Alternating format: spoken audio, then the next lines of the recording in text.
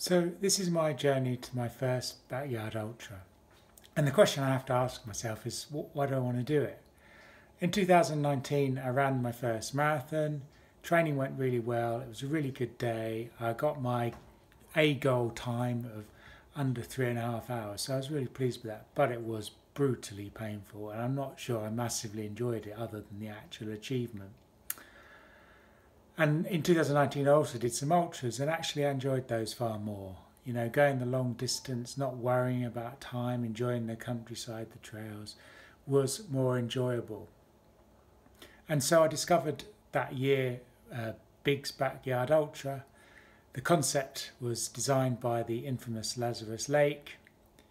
And I thought, well, that sounds interesting. That really suits me. The concept really suits me.